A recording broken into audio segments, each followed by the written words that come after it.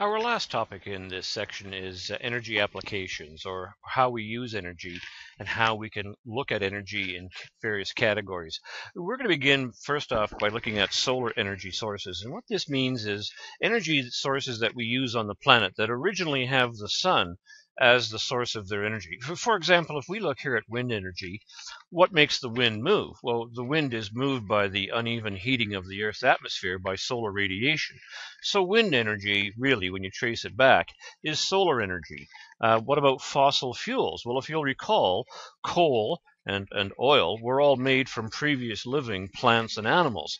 Well, plants and animals, of course, originally derive all their energy from the sun through the process of photosynthesis.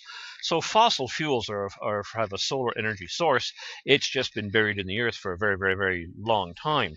Solar panels, of course, are pretty obvious. That's a direct solar energy source where the sunlight's converted directly into electricity.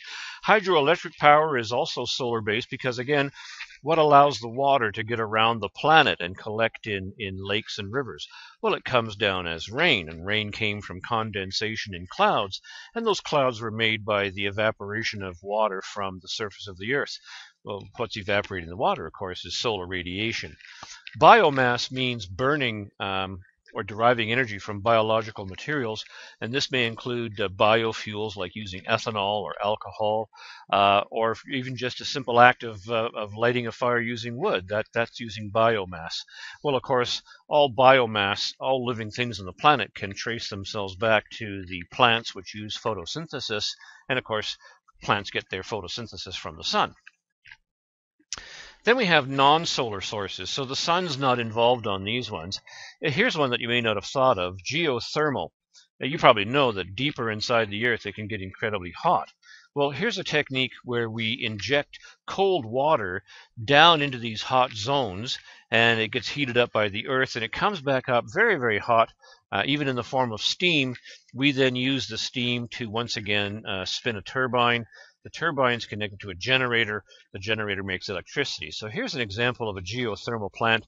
And as you can see, there's a tremendous amount of steam being released by it from this process. Another example of a non-solar energy source is tidal energy. So this roadway here across the water is actually a tidal power generating device. If you look underneath it here, you can see that beneath the roadway, what we have is water that travels through this pipe here, and in the middle we have a turbine. Well, once again, here we go. You've got a turbine. The flow of water makes the turbine spin. The spinning turbine is connected to an electrical generator. We make electricity. So as the tide comes in and the tide goes out, we capture that moving water to make a turbine spin. It's also interesting to note that tides go in and out. They do this 2 times a day. So not only can you catch the energy from the water as it comes in, but you can also do the reverse later on when the water goes out. We've already talked about nuclear power plants, and so here we see the cooling towers of a nuclear plant where the cooling water is allowed to condense again to be reused. And we've already looked at the innards of a CANDU reactor, where the tremendous heat that's generated inside the reactor itself is used to create steam. The steam then goes to a turbine, making it spin. The turbine is then connected to a generator, and of course that's how we make electrical energy. Meanwhile, we take that water and condense it back and reuse it again. So these are all non-solar. We can also look at energy sources in terms of, never mind solar and non-solar, we can look at renewable and non-renewable. And as the name would suggest, renewable energy represents a form of energy that can be used again and again and again and again. It replenishes itself, whereas non-renewable is not. Once you've used up that energy source, you're not going to get any more. There's a limited supply. So, for example, under renewal, we have such things as solar power. As long as the sun keeps shining, we've got solar power. Wind, it's renewable. The wind keeps on blowing. We keep on making power. Water, likewise. Geothermal, also. Tidal energy, biomass, these are all renewable. Now, they may not be constant. So, for example, it's not always windy, so you can't always use a wind turbine. So there are some downsides to these. Non-renewable ones include the fossil fuels, the ones that use coal, oil, natural gas. We know that fossil fuels were made millions of years ago by plants and animals that were buried under sediments. We're digging them up at a tremendous rate, and we're burning them. Well, we know darn well that we're burning them far, far faster than new fossil fuels are being created. And so at some point, the supply is going to give out. The same thing with nuclear power. Nuclear generators rely upon such minerals as uranium. Well, there's only so much uranium on the Earth, and it's going to be harder and harder to find it as time goes by. Where it gets kind of interesting is if you look at how the world uses its power, here's some data taken from 2010 that shows us basically the fossil fuels, the non-renewables, shown here in brown, compared to the renewables, shown here in green. And you can sort of see right here that the renewable wedge in this pie graph is pretty small. It's only not even a quarter of what we use fossil fuels for. So fossil fuels are very, very popular, and that's probably because we got a lot of technology to get up natural gas and oil and coal from the ground, and we're very good at it, I guess. We've been doing it for quite some time, so it's still very, very popular. Some of the renewables are harder to develop. If you look at the renewables and break them down, you can see what goes on here, that it's a much smaller bunch of slivers. Like if you look at these numbers here, pretty tiny. In other words, a lot of our renewable methods of generating energy haven't really taken off. They're certainly not as predominant as the fossil fuel technologies that we've developed. And this could be a cause of concern, right? We know that fossil fuels aren't going to last forever. So what are we going to do, right? At some point, we've got to develop new sources of energy that are renewable. Another thing that's kind of interesting to look at is if we look at the Earth or the planet itself and say, well, who's using this energy? Some things become very, very clear. We can see, for example, that the developed countries, like here's Canada and the USA, here we see Europe and we see places like Norway. Now, it's a cold country up there. Places like Australia. These countries that are very well developed, we see that, boy, they sure do use a tremendous amount of energy.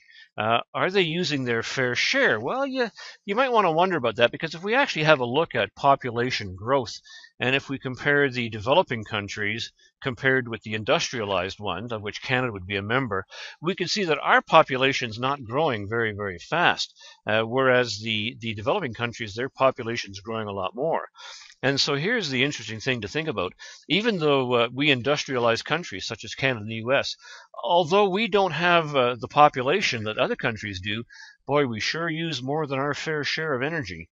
So it kind of makes you wonder whether or not the distribution of energy on the planet is even fair or not. Of course, there's costs and consequences to our energy industries, and many of these are very, very well known. We know that by burning fossil fuels, we do create a tremendous amount of air pollution. There's concerns with regards to global climate change as a result of the CO2 that we're dumping into the atmosphere. Whenever we have an oil spill, we know that they're incredibly messy.